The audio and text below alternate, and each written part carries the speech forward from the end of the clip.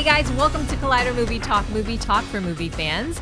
I'm your host, Ashley Mova, and this is the daily show. We give you all the latest news from the world of movies, plus some insight into what it all means. Leading off the show today, Kristian Harloff. Hello, everybody. Welcome back to Collider Movie Talk. We are so excited. It's going to be a lot of silliness, I'm sure, too. And we're working on the mobile issue. Don't worry, it is being worked on right now. We heard the voice.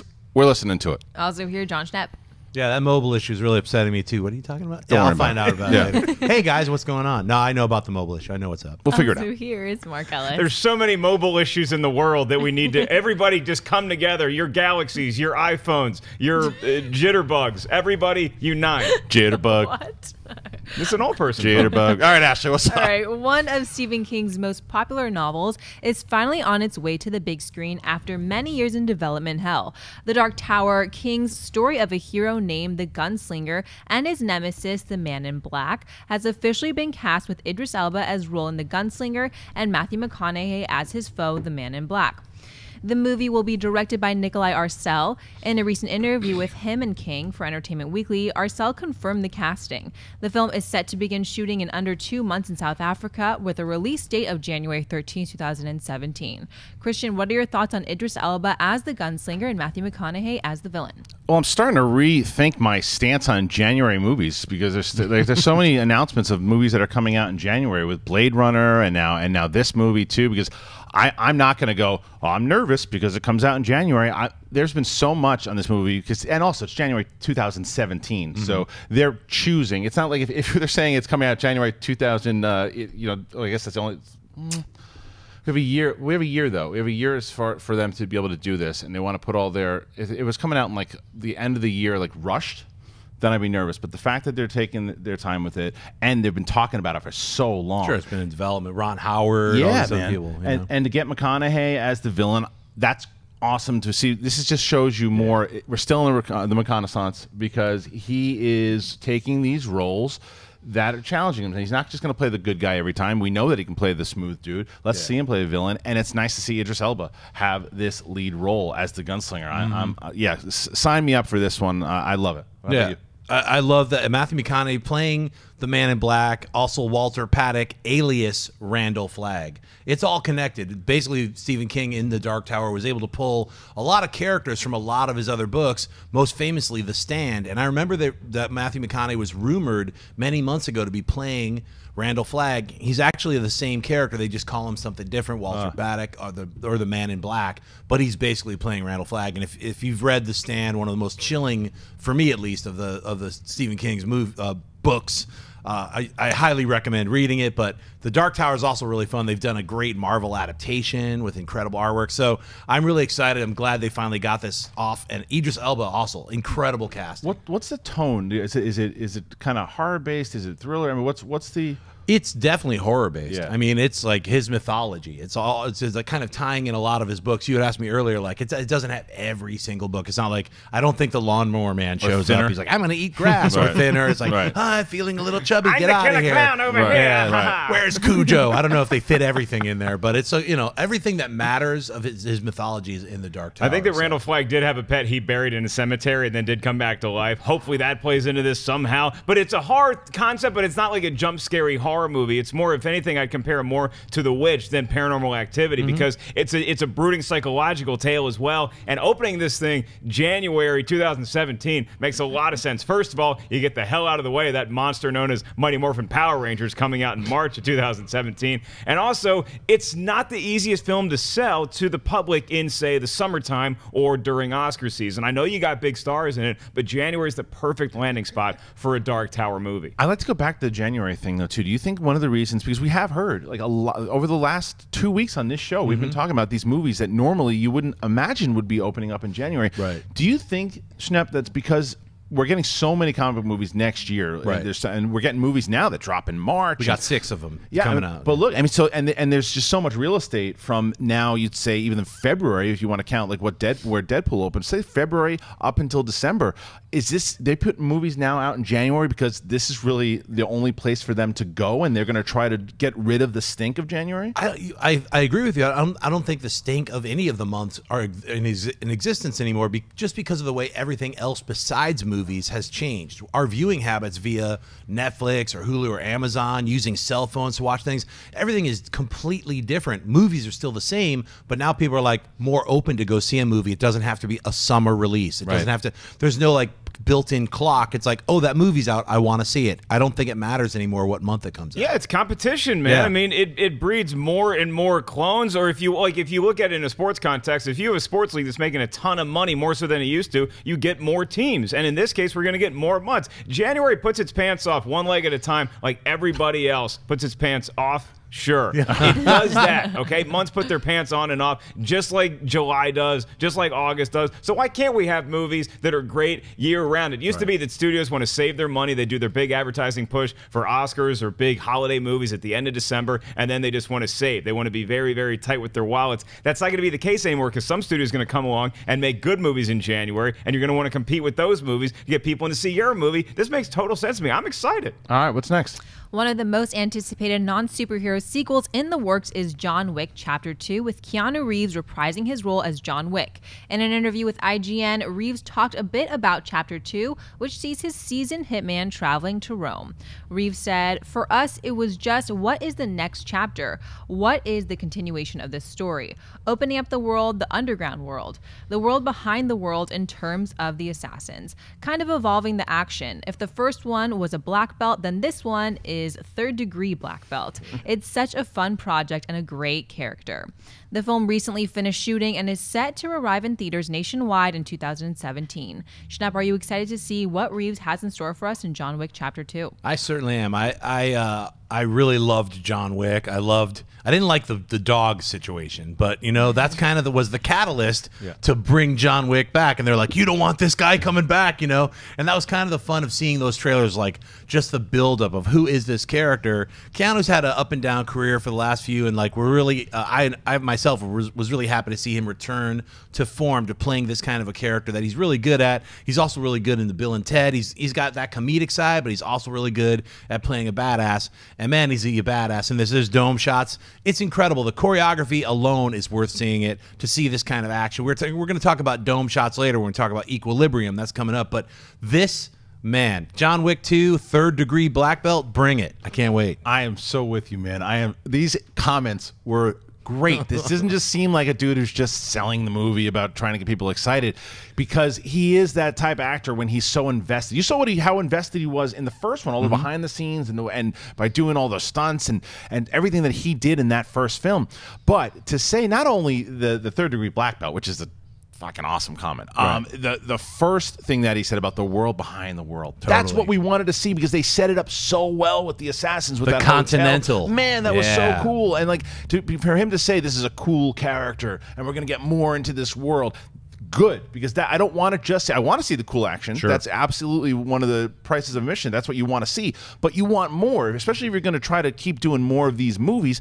And then they're going to shoot it, what, in Italy, I think? Or Rome. Rome. So they're going to shoot it in Rome.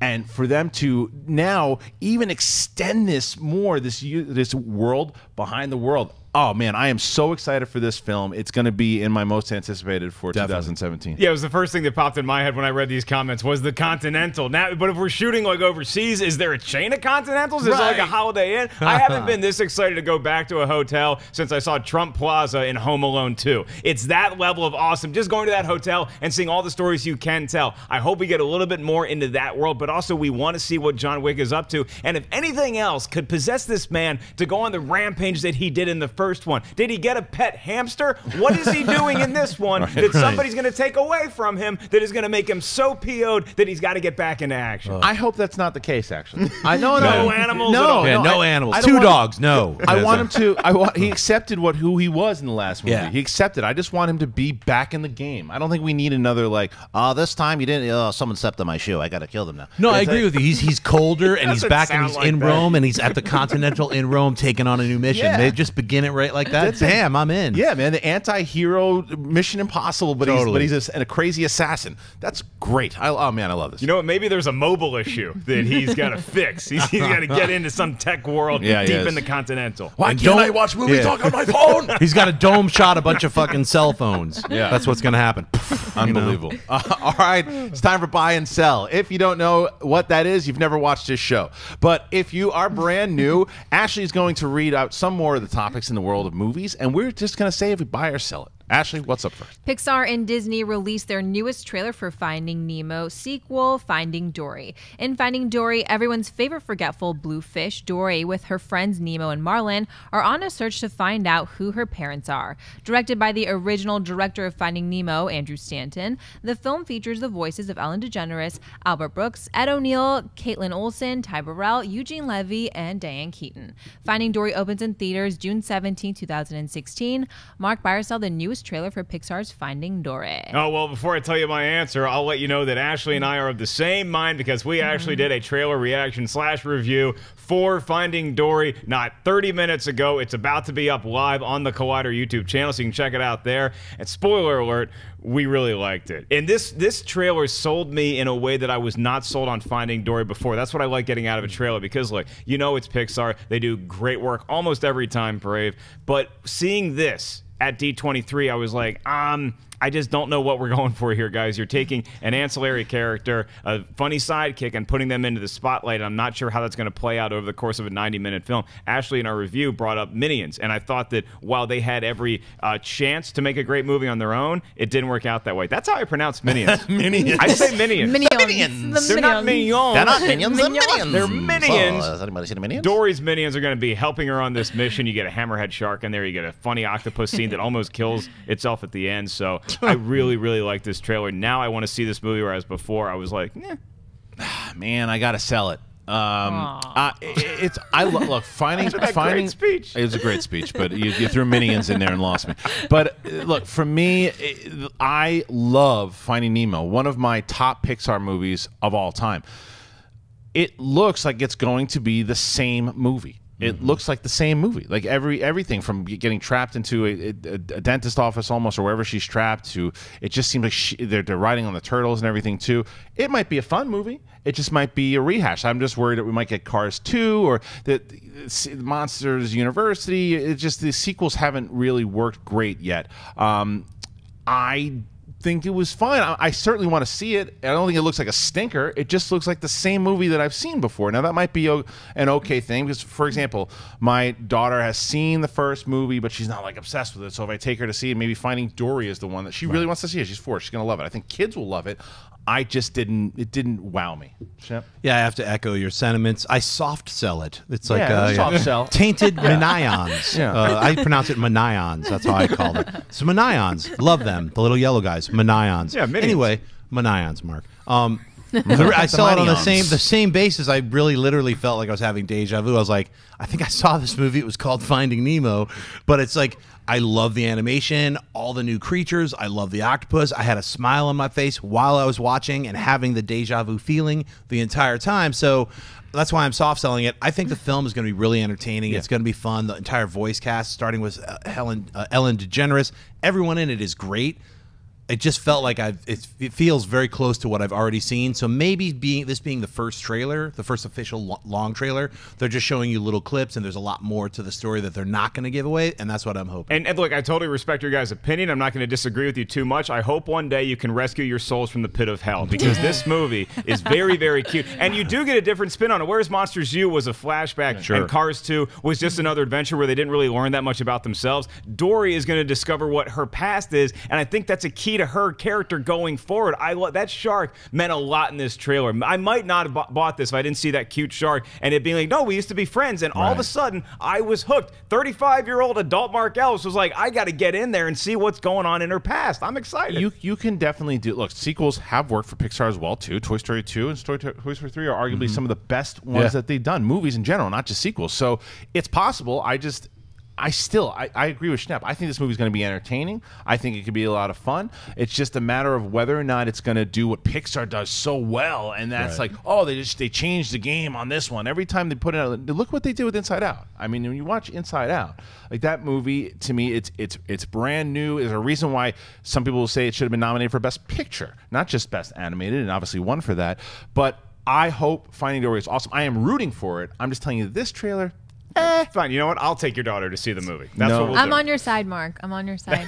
Hey, I'm on the Manion side. I don't care what side you guys are on. They're going to rescue me from hell. All right, so all 8,000 yellow friends. The Minonians? Yeah, the Manions. Minonians. Yeah, the Minonians. Guys, before we go on to our next topic, again, make sure that you go and watch Ashley and Mark, the trailer reaction reviews. If you didn't see both Schnepp and Ellis doing Ice Age, what's it? Ice drift, Chillology. drifting continental drifts. Find my nuts. Yeah, find Age, Schnepp's Part nuts all over the 7. place. Yeah. So woolly mammoth. There we go. What do you got, Ashley? What's next? A new trailer has been released for Terrence Malick's Knight of Cups, which stars Christian Bale as a screenwriter who is a slave to the Hollywood system, addicted to the success but simultaneously despairing the emptiness of his life. The film co-stars Natalie Portman, Cate Blanchett, and Wes Bentley. The newest trailer features a longer look at the movie with additional music scored by famous DJ Diplo. Christian, do you buy or sell the new look at Malick's Knight of Cups? I do buy this. It looks crazy. It looks like a Terrence Malick movie for sure. You either love Malick or you can't watch it, and I understand both sides. I'm happen to be on the love it side, but this trailer, I love the music of it. I have no idea really what it's about. It's most Malick movies, but I like the way that it was cut in with the music too. I love the cast. Anytime you have Bale in there, you're going to make me go, well, okay, what's he working on next? Then you put Malick's name next to it. It's certainly something that you're going to want to see if you're a film lover in general, a Bale fan, and a Malick fan, obviously. So I'm going to buy this trailer. How about you, Mark? I buy it, and I can't believe I'm saying it because I'm so confused as to what actually is going to happen in this movie. We were telling stories at the pre-production meeting about how this guy made this particular movie and how he does in general. I have my own very unique, it's not creepy, but it's just a weird Terrence Malick interaction that I had when I was first out here in Hollywood. He recruited me to do something that was like go work with an actress for the New World, and it was just like a weird, total mind-F experience that I'll share with you guys at some other date. For this movie in particular, look, the cast alone is going to get me in there. And Terrence Malick, regardless of what you want to say about how he makes his films, the last few, Tree of Life is something I'm still wondering if I liked it or not. And To the Wonder is something that I did not want to like when I was walking in there. I was dreading seeing this movie. I saw it by myself, and I ended up really enjoying it. So against its own odds, I think that Knight of Cups could be a movie that really shocks me. Yep. When I saw this trailer, I was like, Jesus Christ, I love Terrence Malick. I love all of the films that he's made because he's not afraid to take risks. All the way from back, if you go back to Sissy Spacek and Charlie Sheen in Badlands, all the way to right now with Knight of Cups, it feels like true experimental filmmaking. And I like the story that you guys were telling me at the pre-production meeting. One of the actors was like, I didn't know what was going on. He handed me a thing. It said, I'm a dragon. I wash cups, or whatever it was. Thomas Lennon, yeah. So I was like, whatever the weird phrase was, like, do you want me to say that? He was like, I don't care. Do whatever you want. It's very experimental. It's free form, and that's where Terrence Malick is at now. And I want to hear your story about The New World because that's a film that had a script, but it was a little more free floating. He's always been able to try, like, I mean, what's not the Thin Red Line? I think that's a I mean, the entire character arcs were cut out. I mean, there's people who are like, I was there for 5 months. I had 30 pages of script. I'm not in the movie. I mean, that's the kind of experience you're going to have if you're an actor or you're working in a Terrence Malick production. You could be, I was on set for like 3 months and we shot every scene. I'm not in the movie. You're like, what is going on? He's creating this like 10-hour epic and he just like, here's the 2 hours that you can have. You're like, what is it? That's the exciting part for me, at least, to see a Terrence Malick film. Can I say I was like 1,000 times into Tree of Life that I absolutely love the film? No, but I liked what he was trying to do with it, and I cannot wait to see Knight of Cups. Yeah, the experimental stuff. I mean, Thomas Lennon was talking about it, and he said he was getting into an argument with his wife on the phone, and then he looks over, and Malick's got the camera right in his face, and he's like, oh, what I do? So he started like going farther, like, really hyping up the argument, and apparently it's in the film. That's so amazing. Like, stuff like that is amazing. Yeah, and I saw a comment in there, it's just like, wait a minute! Harloff, you're buying this, but you're selling Finding Dory? What's going on? I'm just telling you. I'm looking at the trailer, and to me, this is a little different. I'm not telling you that you have to go ahead and feel the same way, but for me, something new I responded to it. So I apologize. to Kids, you don't have to apologize Yeah. for nothing, Harloff. It's called an opinion. That's right. What if the commenter didn't sound like that? What if he was like, "Hey, Harloff, Right. That's right. How could you Can't believe it. Finding Dory? I think that What if you sound like a... I think the Finding Dory was great. How could you possibly sell it? And I appreciate. Look, I love Finding Nemo, and I hope Finding Dory is great. But we're not talking about that. Ashley, what's next? Having just wrapped Rogue One for Disney and Lucasfilm, Diego Luna looks to be headed to another sci-fi franchise. According to the Wrap, Luna is in negotiations to star opposite Ellen Page in Sony's reimagining of the 1990 sci-fi thriller Flatliners. The original movie follows a group of medical students who experiment with near-death experiences that involve past tragedies until the dark consequences begin to jeopardize their own lives. There is no release date as of yet. Schnepp buyers sell another Flatliners with Diego Luna and Ellen Page. I could not sell this fast enough. I could not. I sold it the second I read it. I was like, I'm selling this. Remember that movie that came out last year, Lazarus Effect, with Olivia Wilde? That was the remake that shouldn't have happened with Flatliners, and that's exactly what you saw. It was like a dead on arrival type of a film. You're like, oh, don't play with dead things. Kids shouldn't play with bringing people back from the dead. Weird, spooky demon. I'm possessed. People floating around. I have weird black eyes. I mean, what are they going to do with this? The first one was directed by Joel Schumacher. It had a bunch of like weird lens flares and cool smoke fog machines and lighting, and it was all like blue light. That's what I remember. It's like, look, Kiefer Sutherland's dead. It's like, no, he's back. Weird lights and stuff. I don't know. Fuck it.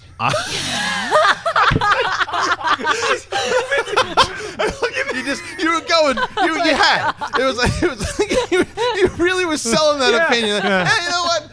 I don't want to. I feel like a teacher like grading little John Schnepp on his book report. And it's like he actually had a very good. Mr. Schnepp, sit down. Sit down. I can't say any more about it. I sell it. I'm gonna buy it. I am going to buy this. I actually think this could be a cool remake. I understand from being a '90s guy to where you're watching these movies. It was a crazy thriller. Julia Roberts was just rising, being a superstar in that film too. Kiefer Sutherland, really creepy movie. I remember seeing that and being like, it was a really well done film back then. I think Joel Schumacher's. I mean, it's maybe a little dated now, but at the time, pretty good. I think now with Diego Luna and Ellen Page, she's kind of done this a bit in the Inception world. It's similar, but to see this as a horror film now, I actually think this is. I'm not always the guy. I'm usually against a lot of remakes. I think this is up for a remake. I think this could be really cool. Wants a remake of Flatliners, hates Finding Dory. I'm also gonna buy this because like I love the first Flatliners. I remember seeing it when I was a kid and being like, this thing is so spooky. It's not a straight up horror movie, which is what they did try to do with Lazarus Effect, which was as much Pet Sematary as Flatliners, and they totally missed the boat on that one. I'll agree with you, Schnepp. But Flatliners is a premise that is just so rich, and the way you can update that for modern medical technology as well as just idealistic young doctors. I mean, when you look at the way our world is right now in terms of maybe curing diseases or being so close to finding the answers deep inside our bodies, having people want to push the next level makes a lot more sense now than it did even in like 1990 or 91 when the first Flatliners came out. Plus, when you have a cast like Ellen Page and Diego Luna, they're not just signing up to do some cheesy horror movie for kicks and have a lot of jump scares. They want to get into this material, sink their teeth into this content. So I agree with you, man. I am a minion of Flatliners. What if the first trailer is like, they brought something back? Like weird alien lights and stuff. I am not telling you that I'm not going to sell this trailer if it looks like garbage, but I will tell you. By the premise of it. Yeah, man. And we also don't know who's directing it, and it depends on what team is producing it. But so far, when you tell me like Diego Luna is going to be in, I know some people are hit and miss on Ellen Page. I happen to like Ellen Page, and I think that the two of them, I think it could be up for really a good remake. So we'll see. All right, now it's that time for Rewind, brought to you by our friends over at AMC Theaters. We're talking about movies from 10 years ago and 20 years ago. Ashley, do you want to talk about 10 years ago, 20 years ago? What do we got? Sure. 16 Blocks, Aquamarine, Ultraviolet, Dave Chappelle's Block Party. And 20 years ago, we had Dawn Periscope, which was Kelsey Grammer, not so great. Up Close and Personal, the Robert Redford, Michelle Pfeiffer vehicle, and the classic Bloodsport 2 with Daniel Bernhardt and the late, great Pat Morita. I can say that I never saw Bloodsport 2. It was in limited release, and then it went right to VHS. So where it lives comfortably now.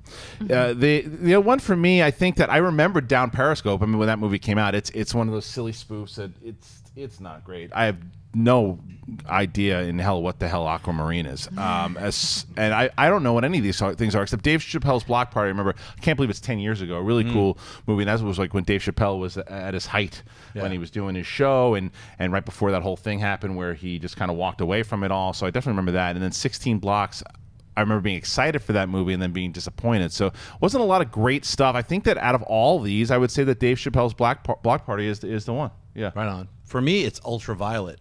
Now, I love Mia, and this film was the very next film that Kurt Wimmer, who had done Equilibrium, which had gun fu. Yeah. I love that movie. Christian Bale. It was like Fahrenheit 451. That was such a fun, exciting film. I remember, like, it was only playing for like 1 week, Equilibrium. I remember, like, I wasn't even living here yet, but I was working out here, and it was like, I'm going to go see Equilibrium in the theater. And then it was gone the next day. I saw it, and I was like, wow, what a fun film. So Kurt Wimmer went on to make Ultraviolet, which was, I guess, kind of pulled away from it. It's supposed to be about vampires in the future and a big blood war. It's a lot of weird effects. Mia's face has got that soft focus, weird gel filter on it the whole time. There's some really cool scenarios in it. There's no blood, even though she's like cutting people with a sword. It was like, we don't know what we're gonna do. It should be an R rating, but make it PG-13. So the blood was gonna be digital, and then it wasn't put in. It's a weird film. I can't even really 100% recommend it, but I will say you should see it. But it's a weird film, and then he went on to he never directed another film after that. I think. TV, right? Well, yeah, I think he went on to he wrote Point Break, the new Point Break, and the new Total Recall, some of your favorite films. So I don't know really what happened to Kurt Wimmer, other than, I loved Equilibrium. So okay, Mark. It's hard to believe that 10 years ago we were at the height of Dave Chappelle's show on Comedy Central. Like, Chappelle's show was just such a landmark sketch comedy show, which is why Block Party could get made in the first place. It's like, oh, Dave Chappelle's putting his name on it. Yeah, let's just have a music event in New York, and we'll film it and we'll release it in theaters. And actually did a fairly good number opening weekend for what its tiny budget was. 20 years ago, Down Periscope. Yeah, that's what we got.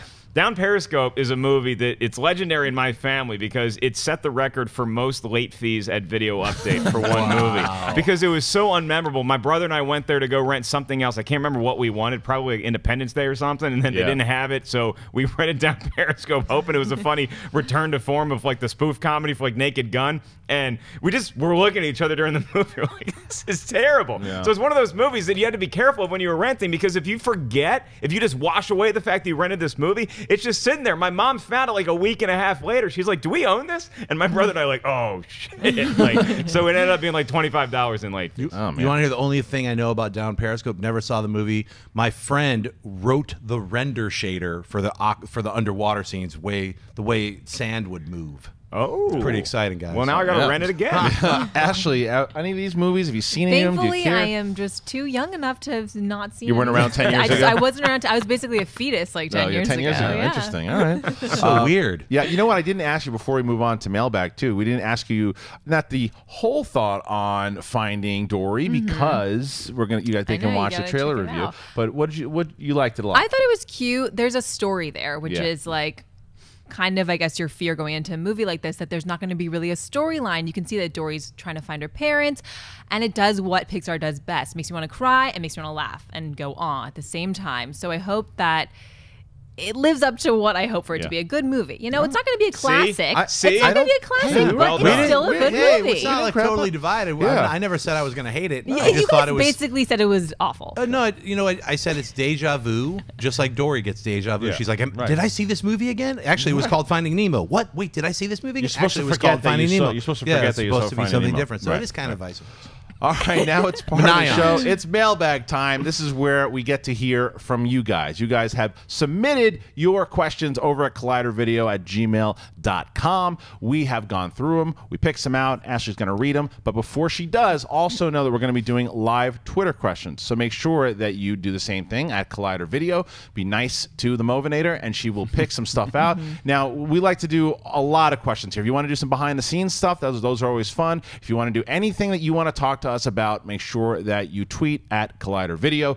Now, what's up with mailbag? Andre Costa writes, "Hey Collider crew, love this show from here in Brazil. I was wondering how Marvel is approaching the Civil War marketing campaign, and I realized that it has been a different approach so far from what they did with Age of Ultron. By this time, Age of Ultron had already 2 trailers and a lot of footage on those trailers. Do you think Marvel is avoiding giving us too much on the trailers? And when do you guys think the next trailer will drop? Thanks and keep up the great work." Thank you, Andre. No, I don't. I think that they're doing it. I think there's a reason. I'm getting messages on Twitter and on Facebook as far as what's going on with the marketing campaign for Civil War. What's coming out in a few weeks? Batman v Superman. They're not going to put anything out there right now because they don't want to get overshadowed by the release. Batman v Superman's pre-ticket sales are almost as close as The Force Awakens right now, too. What they're doing, like it's you don't want to compete with this movie right now when you don't have to. It's the next trailer will come after Batman v Superman is released. Yeah, sure. It's only been about a month or so afterwards. We've gotten enough trailers. We're aware the movie's coming out, and we've always said that it's a matter of this movie, Batman v Superman, will help Civil War. Yeah. It will absolutely help because you have 2 heroes that you know fighting one another, 2 other heroes that you know fighting one another, and that's going to help. Very much so. So I think as soon as this drops, as soon as Batman v Superman drops, that is when you're going to see a full trailer. Maybe even before the movie. Maybe even that day. Maybe when you go there, that's the next trailer. It would make sense. Be smart. What do you think? Yeah, I would love to see a Civil War trailer before Batman v Superman. And you know, Batman v Superman has a lot of heavy lifting it has to do. It has to introduce the Justice League. The Avengers are already introduced. They've already had 2 movies. They've got, you know, back-to-back number 3 and 4 being shot, you know, in a couple months. So Captain America, people are calling it Avengers 2.5 or whatever. It's literally Iron Man and Captain America and all the rest of the Avengers picking sides. So it's a big film. I think it's perfectly the timing for another trailer. It'll drop Batman v Superman or maybe the next weekend. I'm not worried about any of that.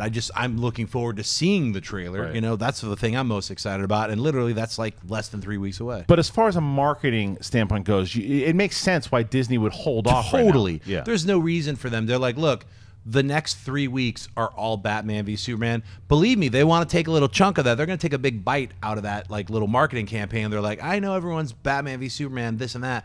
They might drop a trailer 2 days before Batman v Superman opens. Right. So. It's an interesting thought. I mean, look, I love that Batman versus Superman is coming out, besides the fact that we get to see Batman fight Superman, because it does handcuff Marvel a little bit with their advertising, and I think that's a good thing, because the one thing you can say about Marvel, they love showing a lot of stuff in their trailers. They did it with the first Avengers. They did it with Avengers Age of Ultron. More stuff than I think is necessary to sell me on a movie that I already want to see. So they don't have that window anymore. They don't have that 6-month window to keep throwing out new trailers whenever they want and showing us Hulk catching Iron Man just in the nick of time. So now it's got to be a little more spaced out. They have to be a little more thought conscious as to when they promote their material. It's a great sign because you're going to see a lot of this stuff in April. And then before we know it, May 6th is going to be here. Yep. And we're going to be seeing Civil War and talking about how much we all loved Batman versus Superman as well. All right, what's next? Jessica writes, "Hey Collider crew, love the show and watch every day. I was just wondering, with all the recent changes, if you guys were still going to do the March Movie Madness tournament this year. Thanks and keep up the great work." Thank you, Jessica. Dennis and I were talking about this last night, actually. It's going to be very hard for us to do it this year just because we are so spread thin in regards to everything that we're doing. I mean, Dennis announced all the stuff on Monday. We have TV Talk that we're working on. That's going to be a once-a-week show and possibly 2 times a week, depending on, you know, how we start developing it. We have the horror movie show that we have coming. We have the Schmodown movie trivia. We've got the trailer reviews. We have the commentary videos. We have all these things, plus the shows that we already have with Heroes and Jedi Council. We have so much that we're doing right now, and we have a great crew. The crew's really working hard every day. It's just, and with Ray is our graphics guy, and that dude is one of the hardest workers. He's not in the room, right? Good, because I don't want him to hear me talking good about him. But he's one of the hardest workers I have ever worked with, and the dude is so creative. It is just too much for him to do right now. It takes a lot of work to do all the voting and everything too. So we're definitely talking about bringing it back next year, though. Are you guys? What would you guys want to do? You know what I would suggest if we did a March Movie Madness? Do one big crazy 3-hour episode. Like, just set everything out, like send it out the week before. Everybody vote, Like a and tournament then on the we do a vote. We just rock it all out in one episode. So what's the theme? Is it Pauly Shore movies? Is it fish movies? I mean, what do you want to go with? Shark movies? That'd be fun. Van Damme movies? Detective films. I don't know. I mean, like what? Yeah, The graphic is people one on guy. the films that take place on a train. What? You know, Right. so- You know what would be a fun one though is, and I'm sure people have done this in some capacity because the bracket thing is huge. Is I just want to see, because Batman versus Superman and Civil War with all those heroes fighting. Let's just take 16 heroes. Doesn't matter what universe or what comic book team they play for. Let's just put them all in a bracket and just let the fans vote on who do you think would win that individual battle. Superman would probably show up on top, but you never know. Somebody, maybe the Punisher's got a kryptonite gun. All right, question for you guys: if we do March Madness again next year, what movies would you want us to see? No, Jack Napier, we're not doing porn. Go ahead and look at all the ones that you want You us. didn't even think about it. You didn't even consider it. What? We could do porn. You want to get fired? We're gonna get canned if that happens. Dude, Hot Asian Invasion Part 7. Well, there we go. All right, this is the last episode of Movie Talk, but we want you guys to suggest movies. Also, the other thing too, Dennis went on Monday, I believe, and he wrote a comment in the comment section in regards to what shows that we have coming up are you guys most excited about. It's a conversation we want to hear from you guys. The fans are the most important. We want to hear what you guys are saying about the shows. Are you looking forward to the commentary videos, more trailer reviews? Are you looking forward to the weekly TV talk, a horror show, the movie trivia contest, where it's going to be the WWE/UFC of movie trivia, all that stuff? Comment. We really want to hear your voice. And to prove that, we're even going to do Twitter questions right now, live Twitter questions. Mova, what are they saying? So, first question comes from Terrence Fisher, and they write, have you guys considered that B vs. S is opening Easter weekend? Won't this bring in more at the box office and make up for the runtime? Schnepp, what do you think? I think a lot of people are going to be like having those chocolate Easter bunnies and be like, I just want to see two superheroes duke it out. I think it's going to really be helpful. There's a lot of people aren't in school. Kids have the weekend off. There's everybody's family time. Everybody wants to get out of the house. Everybody's going to go see Batman v Superman. I think it's going to really help. If you're a movie theater chain, sell Cadbury eggs right next to the Milk Duds. It's the best treat you can enjoy when watching your two favorite superheroes fight. Yeah, it's a genius idea. It's why they did it. I mean, look, because it is a longer movie. So if you have a longer runtime, you want to open it on a weekend when everybody has more access to go see whatever showtime is going to be available, because a lot of these dates are going to be sold out for the first few days. I have no idea if this is why they even thought about it, or just the fact that it happened to fall on that date. But because who is Superman always compared to?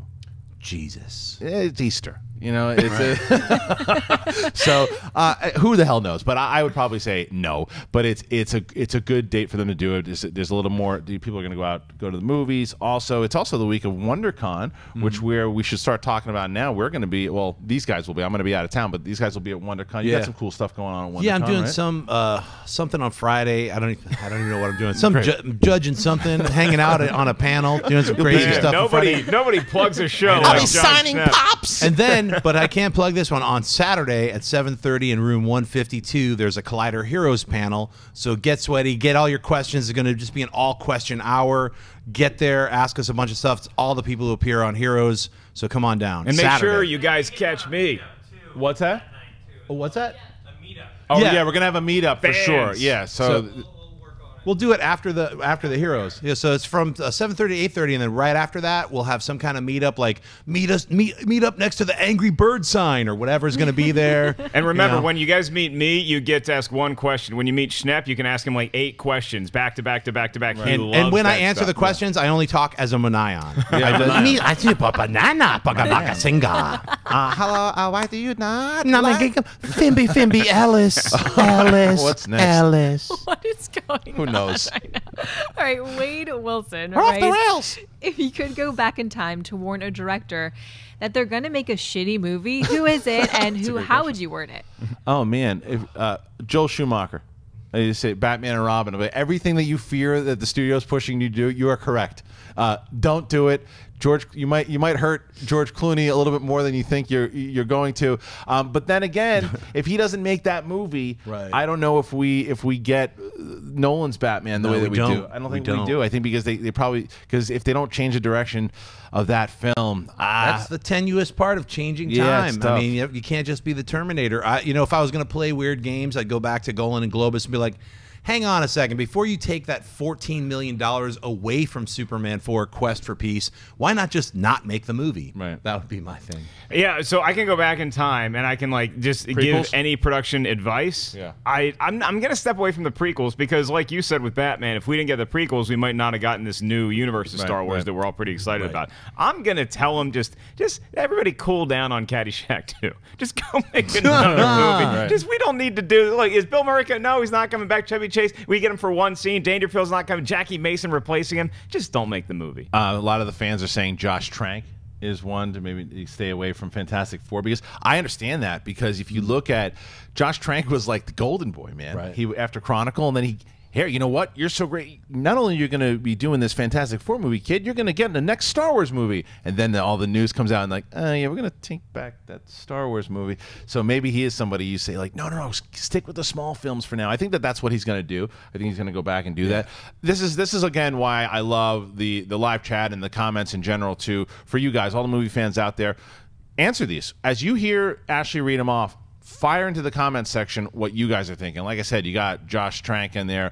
Steven Spielberg's 1941. I would go back and tap Frank Darabont and be like, dude, I think the script that you have for the Indiana Jones 4 is awesome.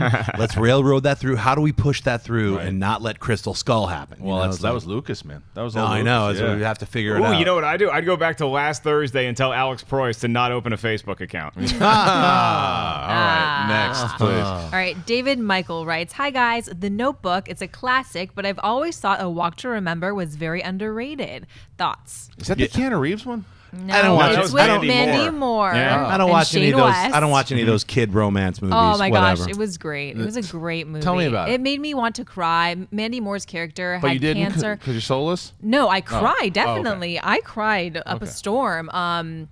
The Notebook, I think, is just a little bit more mature. A Walk to Remember is just a little bit younger. But it's basically they go on a walk, right? And it's more memorable than other walks that you might have in a day. they fall in love, and then Mandy Moore dies of cancer. Whoa, really? Spoiler. Oh my gosh. Jeez, I haven't seen the movie yet. But Whoa. it will pull at the heartstrings. Damn right it will. So is the Notebook like Not something anymore, about? it won't. I'll know the ending. The Notebook is but like it'll they still make open you the cry. Notebook and it's like Yeah. you go through time and kill Hitler. What is that about? Did The she Oh get my cancer gosh, on the walk? Like if she didn't go on the walk, would she not have contracted Wait, it? is that when she discovers it? Yeah. Oh gosh, I Did can't she believe get I the call steal when the- she was like you turning spoiled- the corner? No, she knew it. She didn't want them to fall in love. I don't want to give away the whole movie. You're Too right late. now. Next question. Hey, I'm having a great time walking with you, Jake. Hang on, let me take this call real quick. Oh my God, my world's No, ending. they didn't want to fall in love, but then he did because he couldn't help himself. And she was like, "No, please don't fall in love with me." And Is he Yahoo died. serious in that? What? Nothing. All right, next one. That's Young Frankenstein. Oh no, wait, Einstein. Young Einstein. Oh. Yeah. All right, El Miyoko writes, "What's worse, a movie that doesn't live up to expectations, or a movie that's awful but you already knew it would be?" I think the expectations. Yeah, I think expectations, because awful, you're just like, that's what I thought it was going to be. It was a piss box. But when you get a movie that you hope is going to be really good, and because look, I'll tell you right now, when I saw the Green Lantern Comic-Con trailer, they had that Comic-Con trailer that came out and it got leaked and released, and I was like, this movie looks awesome. It was cut really well, and then I remember going in there going, ugh. Right. This smell. A lot of clouds. It's still there.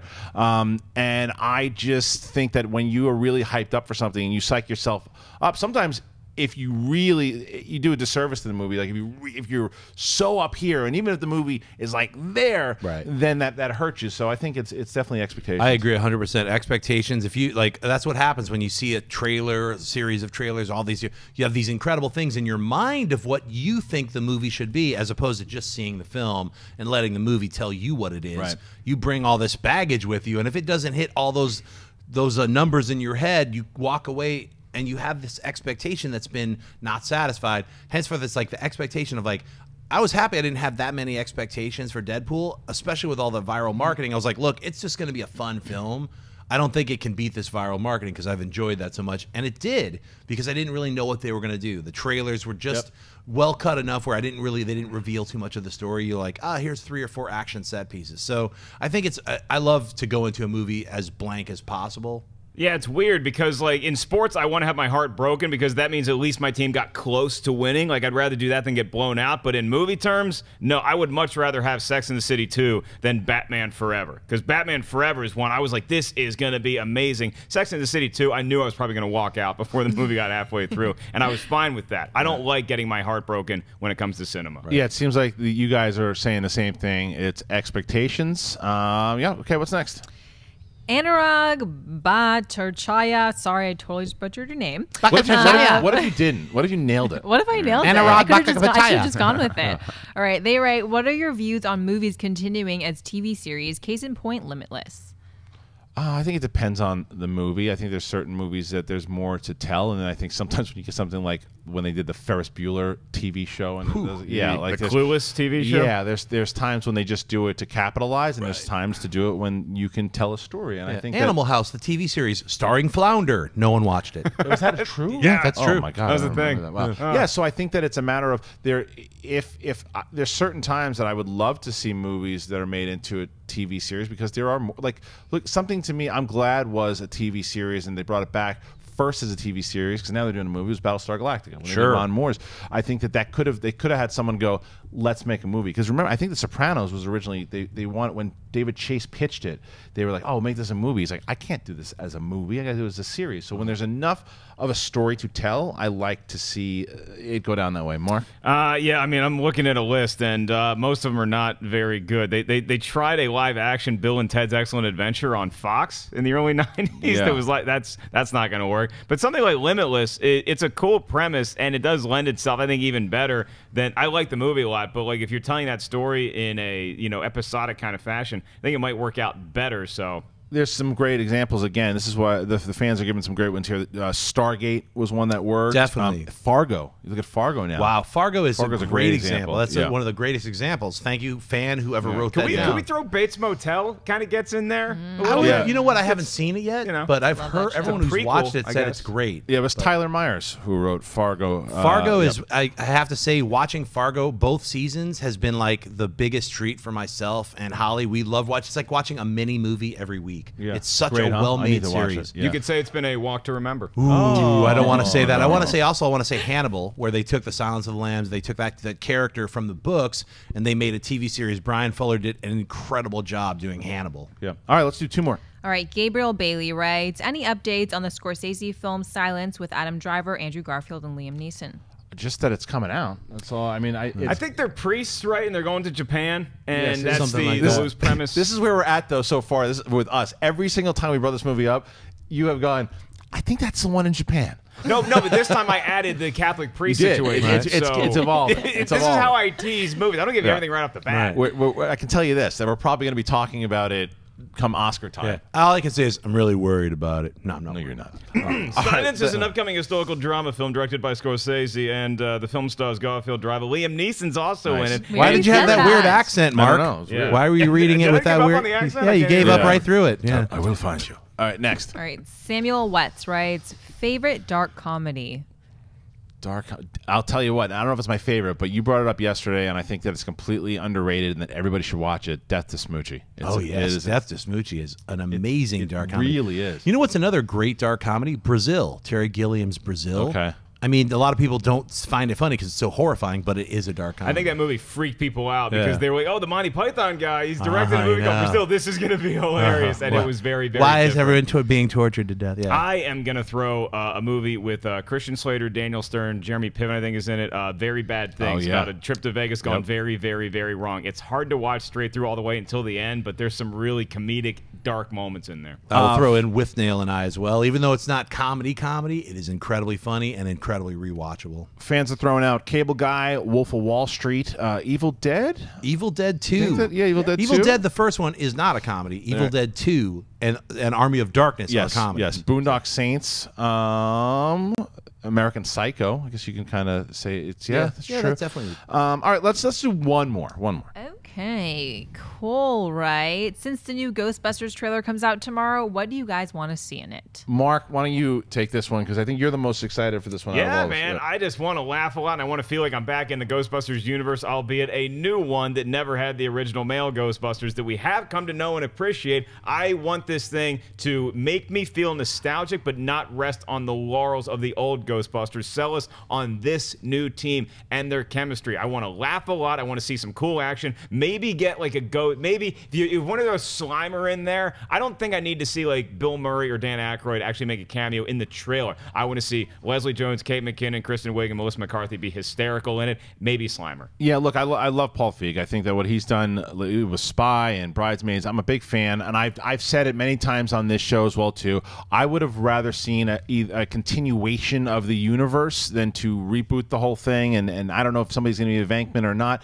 But that being said, I hope that it changes my opinion. I hope that when I see this movie, I get a lot of laughs out of it. I didn't like that silly teaser that they did for it. I thought it was unnecessary. Just give me the trailer when you give me the trailer. And the thing was like 3 weeks ago. But that being said, I want to see this cast that has worked together. There's new people who haven't. I want to see how they all vibe together, because that was what made the first Ghostbusters so special, is that all these comedic forces came together, and it was this great team of Ghostbusters and comedians and a great director. So I'm very, very curious to see what this new version looks like. The streams will cross. I am very excited to see this new team of Ghostbusters. I like the idea of breathing a brand new life into it. It is a reboot, but it's not. We'll find out more about it as we see the trailer, but I'm excited to see all four of these hilarious ladies and see how they interact. And that's what I want, is to see how funny are they going to be playing off of each other while they're fighting the ghosts. Yeah, and I think it's safe to assume that once that trailer comes out, you can see a trailer reaction / review right here on Collider's YouTube channel. That is very true.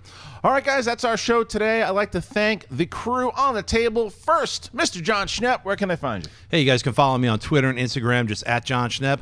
And you can support me by trying to check out this brand new trailer that's on Kickstarter. It's called Sweaties Unite, Rise of the Uber Nerd. It's a brand new feature film that I'm making. Donate if you want to help me make this film. It's all about comic book movies and comic books. And how about the war with Finstock? What's happening? Give us the war with latest Finstock. Finstock just donated $75,000 and then took it back. So I love was really Twitter war. The Twitter war you guys are getting into already. Me and Finstock, it's coming up pretty soon. I think we're going to be battling it out in a couple weeks. We think so. Yeah, we'll have announcements as far as all the matches. I think he's trying to catch up. He's watching a lot of movies, doing a lot of Wikipedia searches, sweating it out. I'm doing nothing just because I'm going to win. I think that is going to be our first murder on the show. Mark Ellis, where can they find you? It's going to be a Flatliner situation, except he ain't coming back to life.